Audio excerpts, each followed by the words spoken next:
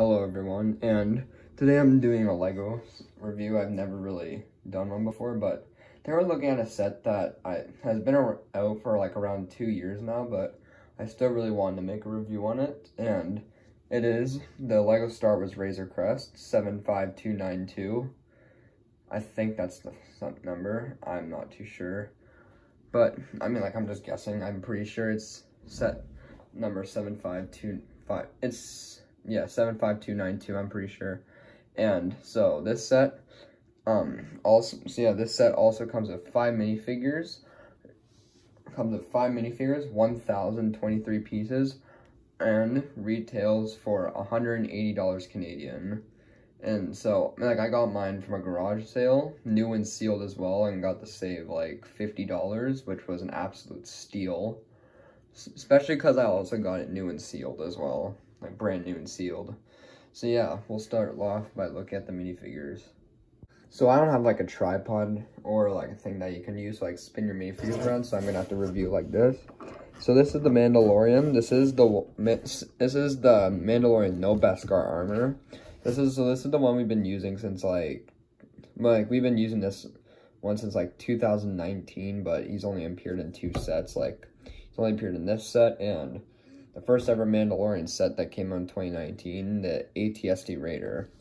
But yes, I do think, or when this set first came out, I do think it should have had the Beskar armor, but I still really like this Mandalorian. He's got like his like blaster that we all know, and yep, under his head he's just black just a black head because because when this figure came out, we didn't know who the Mandalorian was. He's got his gray cape, and his helmet is actually very dark because it's not like the Beskar helmet. The helmet that we get the Beskar armor is like way lighter than this. But yeah, I really do like his detail on, I do really like his leg print and his torso print. But this is a pretty nice figure all around, and I'm gonna give it this figure a solid 7 out of 10. So next up here we have Grief Karga, and this Grief Karga is actually exclusive to the set. He's got his 2 blasters. The blasters aren't exclusive though. These things come in like 5,000 sets maybe. But yeah, he has no leg printing though, which is kind of disappointing. But we do have, but he does have an alternate face. He's got like a cranky face, and then his back face is just like a happy face. And he's also got some back printing as well. I never even knew that. That's kind of cool. And yeah, that's really it for this figure. Just a very bland, solid, basic figure. I don't really have much to say about this, so I'm just gonna give it a 6 out of 10. And so next up, this is probably my favorite figure in the set, mainly just because I really like the design. I know this figure's not exclusive at all, but I really like the design for these. It's the Scout Trooper. And I've always really liked Scout Troopers. I've always loved the design of them. Scout Troopers are really nice. And you just got the clone face or under the helmet. But yeah, this one has got lots of detail. You've got torso and leg printing. Same with leg printing at the back. You got helmet printing on the back as well. Helmet printing on the front. Like, obviously. I never knew that. Okay. And yep, he's got a blaster. Again, not exclusive because it's coming like 5,000 sets. And yes, this set did really come. This set really did come with a bunch of basic figures. And this is another one that's really basic and is really common. So but I really do like the design of Scout Troopers, so I'm gonna give this figure a 9 out of 10.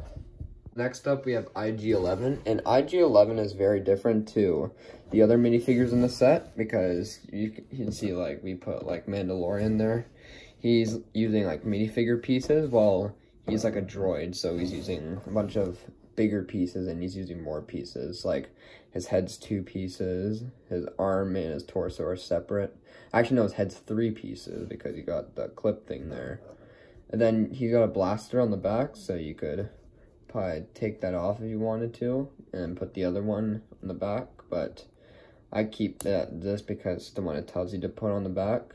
But he's already got a blaster as well, and his legs are not part of the torso, it's a separate piece. And yeah, decent figure, I guess. I'll give it a 6 out of 10 as well, kind of like what I did with the Grief Karga. But yeah, another very decent figure. Now we're probably gonna move on to a figure that's not really a minifigure in this set, but I still want to count him as one because it says on the box. Last figure, which I don't feel like is a minifigure, but the box is calling it a minifigure. It is the child, and you can just see how small this thing is. It's like the size of my finger. This thing is absolutely tiny. The only thing I will say is he's very chunky right there, but this figure is really adorable, and you don't have to worry about his head like snapping because it's just rubber, unless you like took scissors and actually just cut his ears off. But it is rubber, and yeah, you can even see as well. Like put the Mandalorian just next to it, and right, it's the size of his helmet. He is very tiny. Just throw him around. Okay, I don't want to crack him, but yes, I don't really count him as a minifigure, but the box does, so I say he is. Now let's move on to the Razor Crest. Also, I'm gonna give this a 11 out of 10 for a minifigure. Alright, so here's the Razor Crest, and one thing I didn't realize when I was done it is just really how massive it is. This thing is huge. It's also as well only got like 1,023 pieces, but kind of makes sense because this thing is also using like big pieces as well. But yes, this set is really detailed on all sides, and I love it. So really I'm just gonna start off with the interior. So this set has lots of interiors, so we'll start off here. The gun part, you can pull it down. You can take some spring load shooters. And then next side, you got the loading ramp, and there's some studs there. So if you wanted to, you could put like the child, which is something I do sometimes. You can pull down this huge panel as well, and you can see some of the interior. It's very bland, and then you can, another boarding ramp. You can walk up into the Razor Crest. This one can come down as well. So pretty much the entire bottom can just open up. But this one, however, is gonna be a little bit different because if you pull out these, you can see some bounty hunters in carbonite, which I think is really cool, and it also has lots of detail. And so yeah, they just slide and just get it right, and it's fine. And so yeah, and then they're both different as well. You can try and memorize that one. This one's this. But yes, I still really think that is really, really cool. Kind of fun little Easter egg kind of as well. And then you can pull this boarding ramp down. And then if you pull down this one, you can see the Mandalorian's bed, which if we got rid of his blaster, you will have to flip the cape though, which I actually kind of like because you can make like a blanket. So yeah, he's got a blanket and he's just gonna sleep there. But yes, you really can see how much interior there is on this side. So like you can fit all the figures here. You can put like Mando there. We've already got the child. You can put Grief Karga right there. Hey, flip this around. Yeah, this thing is huge. You put the Scout Trooper there, but IG-11 is going to be quite difficult because he is way too big, so I just like to just drop him in there. But yes, every figure can fit inside this. Even, we'll get to it in a sec, but like, even every figure can just fit in like the normal area, and then you got his blaster. But yeah, that is still really cool. It's whoops.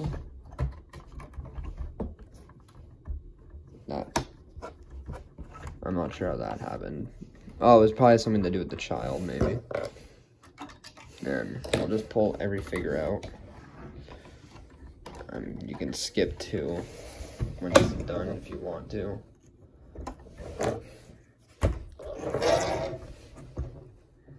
Just pull this out and boom, we've got everything here. So I'm gonna close this all up now.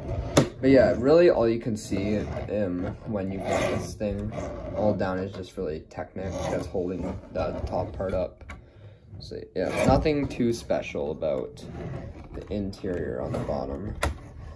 So next up we're gonna move, we're gonna move to the cockpit right here. So you got like a small little handle there and it just clips off. Then you can you got 2 seats actually. So in the front seat, you can put the Mandalorian. So you just stick them on the front there. And if you wanted to as well, you could actually take the child and just put him on Mando's hand. And you've got an extra seat as well, so you can put figures like Scout Trooper Grief Karga for the purpose of it, and for it to be more realistic, I'll put Grief Karga. So you just clips on right there, and oh wait, we gotta take them off for a second. And if you're wondering where you can put Mando's weapon, you can put him, or you can put it like in the bottom, or flip this thing up. Then we got a few clips there to put weapons, which I love. Close that up. Put Grief Karga back in. I know a lot of people have already seen reviews on this set, but I still want to review it because for people that haven't, even though I know everybody has. And yes, it does look pretty nice. You can see the child in there. And the final part that can open up is, if you look right here, you can clip this off and you got a little escape pod.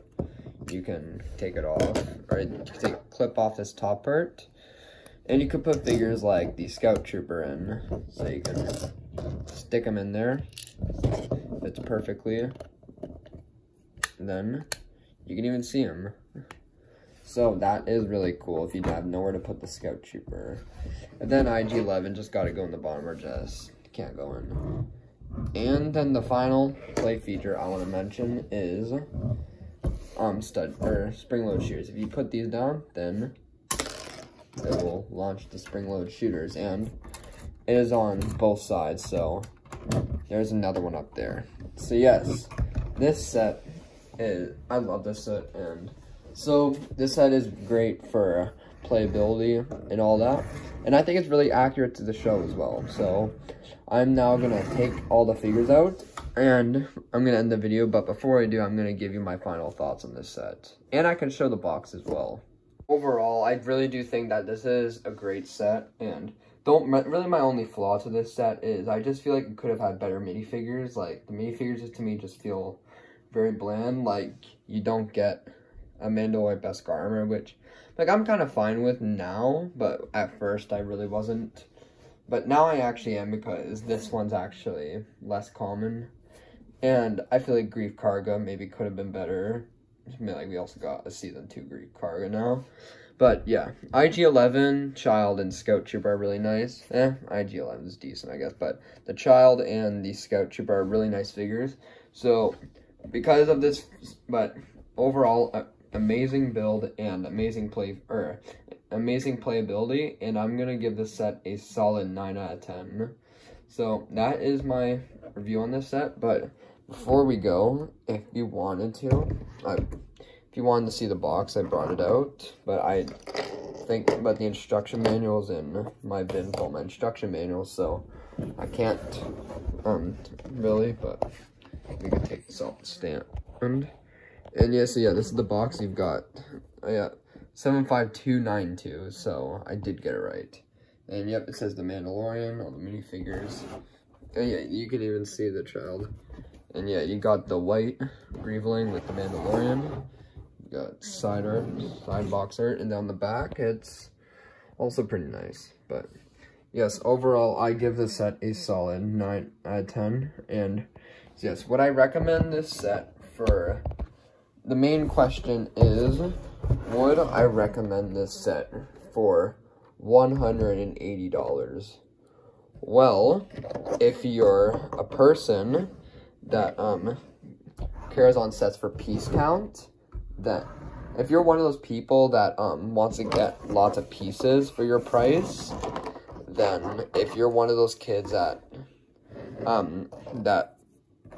cares about price per piece, then no, I wouldn't get this set then. If you're one of those kids that cares about price per piece. I'm not, I'm a kid that I'm a person that cares about the size of the set, so if you're one of the people that does the size, then yes, I would 100% recommend this set. This set is amazing. I love it, and yeah, I'm giving it a solid 9 out of 10. But the price, is the only argument I can have with this set, really, just the price and the minifigures. But, so yeah, that is it, and thanks for watching, and I'll see you guys with another review, maybe tonight, if I can, but most likely tomorrow. Thinking of doing maybe like the Daily Bugle, or the Lego 2020 AT-AT, or maybe even the Yoda. But yeah, see you guys in another review too soon.